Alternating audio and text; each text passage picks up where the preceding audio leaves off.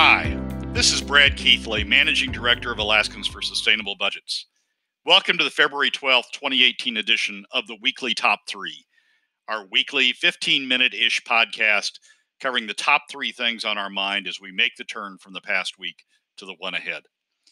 Keep in mind that in addition to these podcasts, during the week you can keep track of news and our commentary on these and other issues affecting Alaska's fiscal and economic condition on the Alaska for Sustainable Budgets Facebook page and through our posts on Twitter.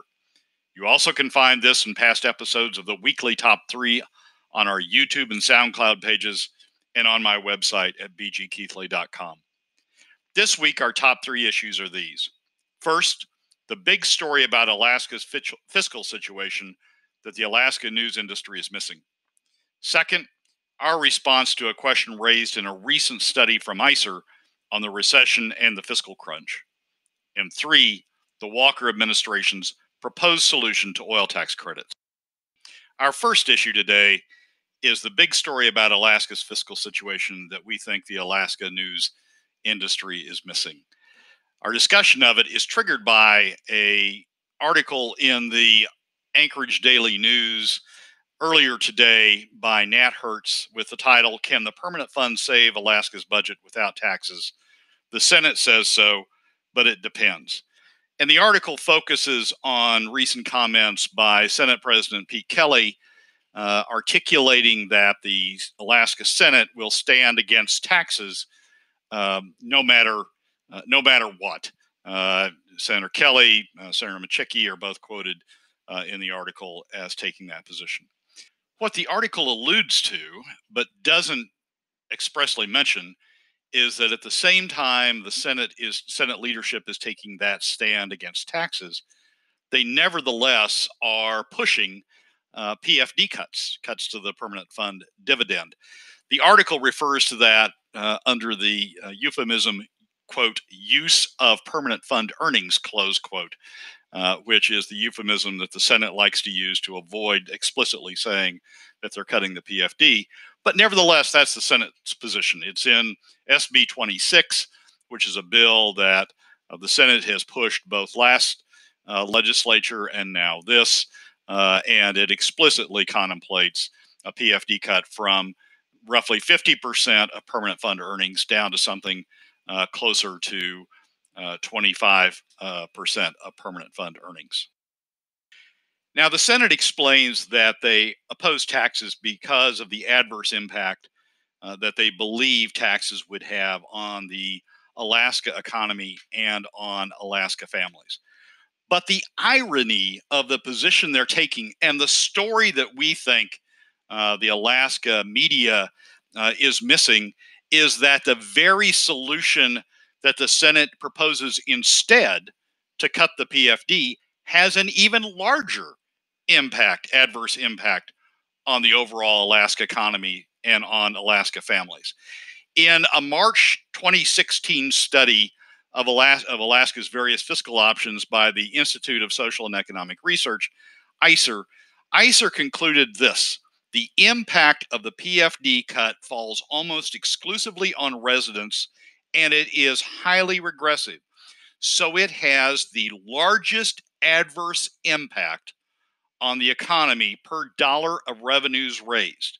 When you read the study, it has a larger adverse impact on the overall economy than income taxes, than sales taxes, than property taxes, than any other new revenue measure.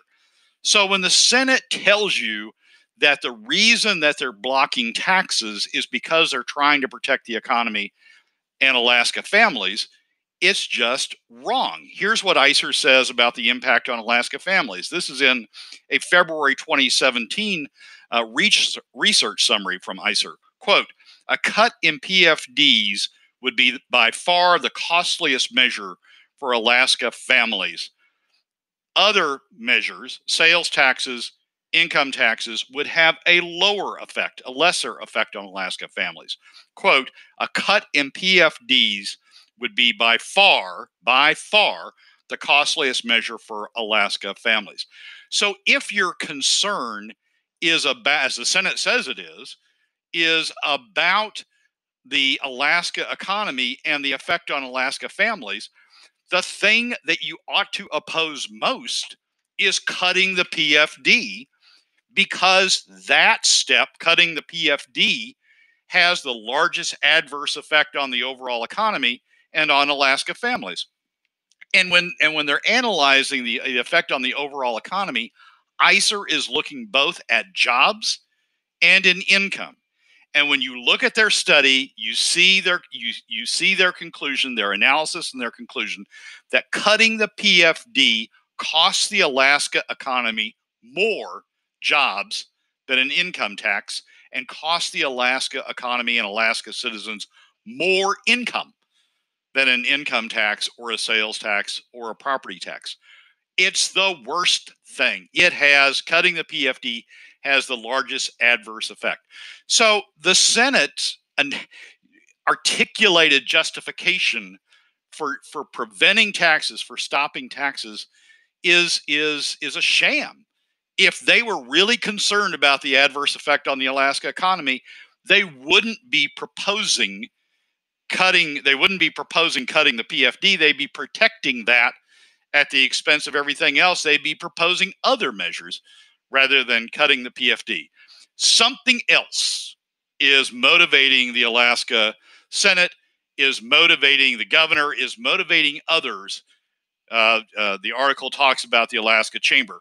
Something else is motivating those individuals and those institutions to propose cutting the PFD. It can't be protecting the Alaska economy and protecting Alaska families, because cutting the PFD has the largest adverse effect. We think the big story that the Alaska media is missing is, what is the reason? Why is the Senate proposing what it's proposing to cut the PFD first and stop taxes? That's where the real story is.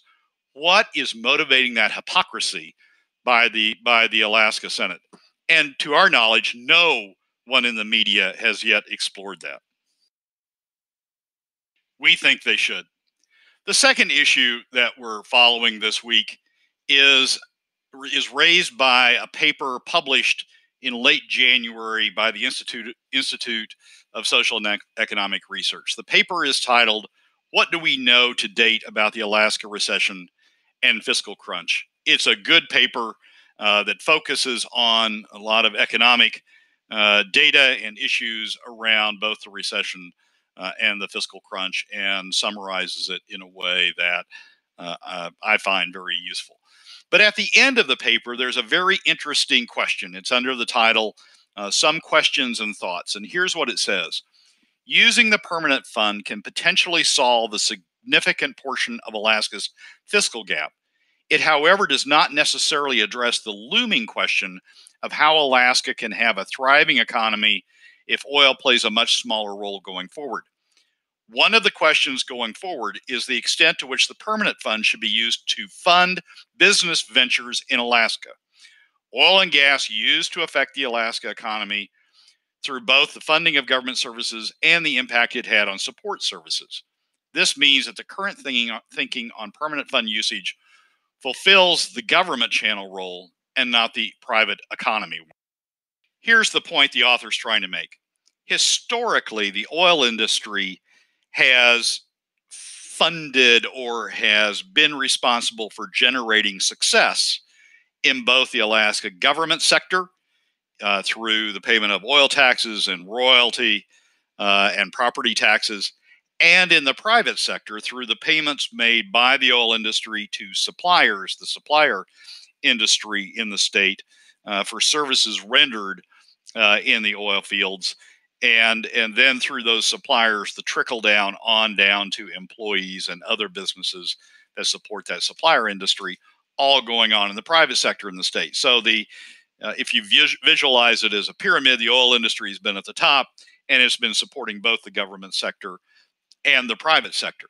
The author's point is, as the oil industry contracts, both from lower oil prices, and as a result, lower contributions in terms of property taxes severance taxes, and royalties to the government sector, that the oil industry is also contracting as it develops a smaller footprint, does more with fewer employees, that it's also contributing less to the private sector. Some people say that the permanent fund now takes a place alongside of the oil industry in generating revenues that will go to help fund the government sector and keep the government sector running. The author is raising the question about whether we ought to be looking to the permanent fund also to put revenues into Alaska's private sector. What the author suggests are funding business ventures using permanent fund earnings to fund, or permanent fund investment to fund business ventures in Alaska.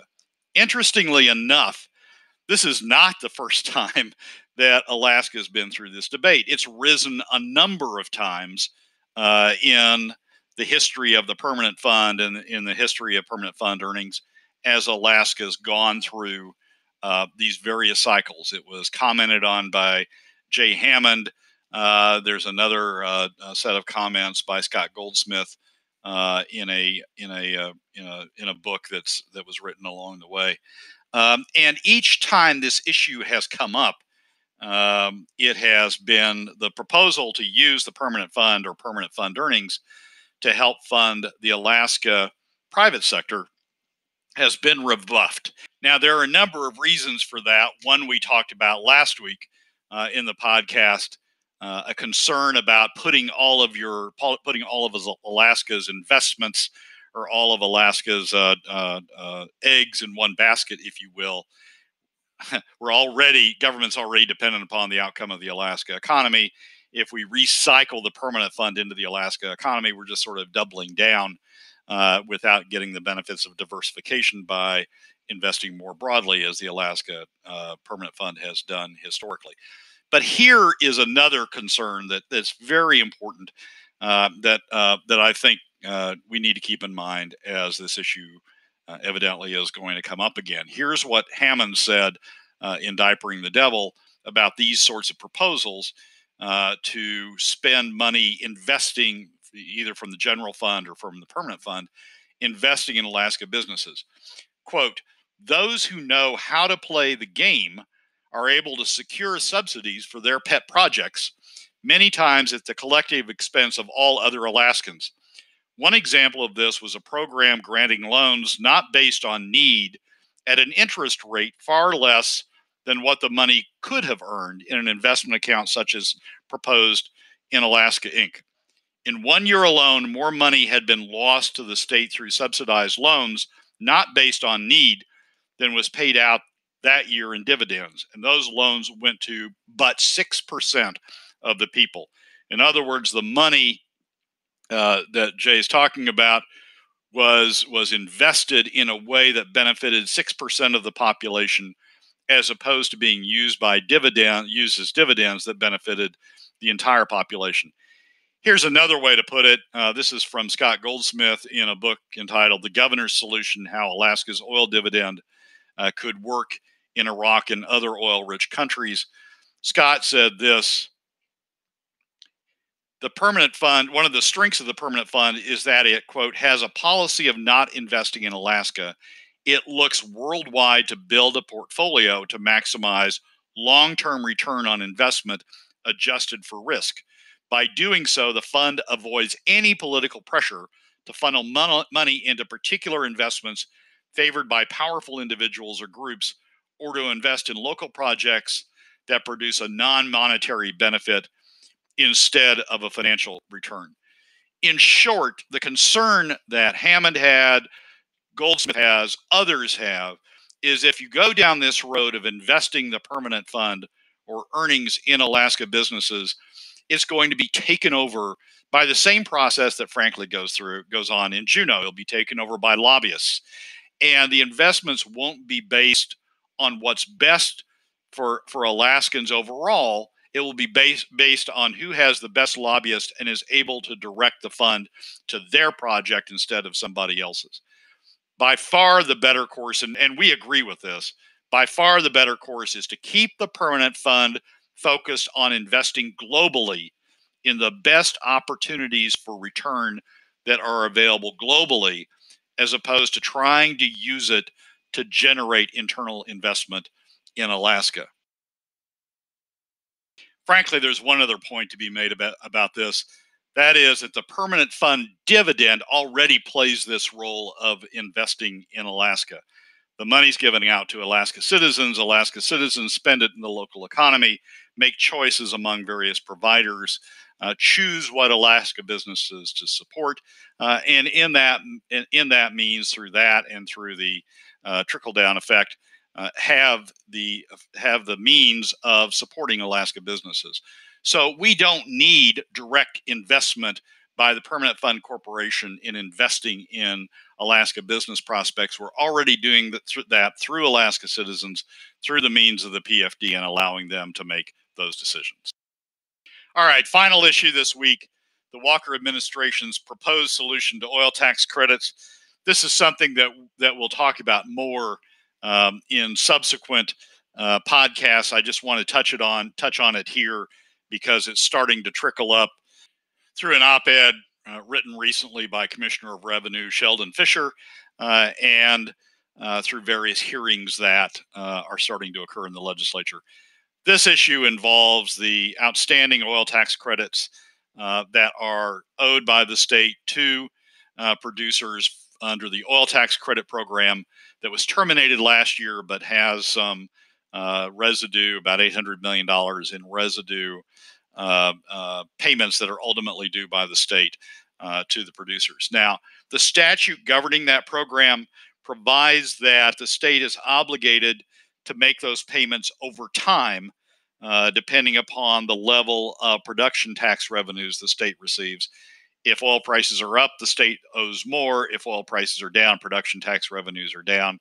Those payments get spread out over time. The state's obligation to pay is tied to the amount of revenues that the state is getting. There's been a lot of controversy about this program because the producers assert and in various ways seek to get those payments earlier than provided by statute. They raise a number of arguments about that. We've opposed that. We say that the state ought to comply with the statute, pay it out on the statutory payment schedule. But the producers have argued that they want those payments accelerated. And the administration's proposal, frankly, is to find a way to accelerate those payments by the administration issuing debt, issuing bonds that would then gather money through the issuance of those bonds. And then the state would pay that money to the producers on an accelerated rate as opposed to paying them as they come due. It essentially transfers the risk of and the cost of the time value of money from the producers who otherwise would have to wait on these payments to the state, who would issue bonds, make these payments early, and then have to pay the bonds back over time to the bondholders, as opposed to being able to make the payments according to the statutory schedule. We think this bond issuance is a very bad thing to do. Commissioner of Revenue's got some arguments for it. We'll address those in subsequent programs, but let's just focus for a moment on what's going on. The state's going into debt, issuing bonds in order to pay producers earlier than the statute requires. We're seeing the effects of the federal government increasing debt, the significant increase in debt that's gone on at the federal government level through the reduction in taxes and through overspending that was captured in the last congressional spending bill. Debt is not a good thing. Debt is not your friend.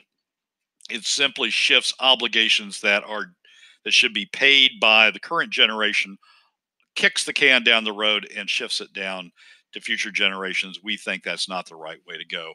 Well, that's a wrap for another week's edition of the Weekly Top 3. Thank you again for joining us this week. Remember that you can find past episodes of the Weekly Top 3 on our YouTube and SoundCloud pages, and keep track of us during the week on Alaska for Sustainable Budgets Facebook and Twitter pages. This has been Brad Keithley, Managing Director of Alaskans for Sustainable Budgets. We look forward to you joining us again next week.